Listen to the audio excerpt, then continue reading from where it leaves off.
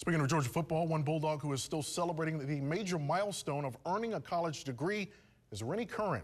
When the former linebacker left after his junior season, he actually signed a contract with his mother to return to Athens to complete his degree in business. Last weekend, Rennie fulfilled that promise. Yeah, everything was just as I expected. I mean, everybody from my Little League coach to my pastor to, my childhood friends, everybody came out and really just supported me and let me know how proud they were of me, man. So it just meant a lot to know that I made the community proud, my family proud, friends, and the Bulldog Nation, of course, proud as well.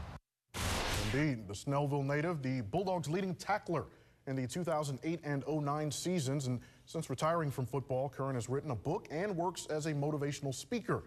So close to Mother's Day, he said fulfilling his promise to his mother adds credibility.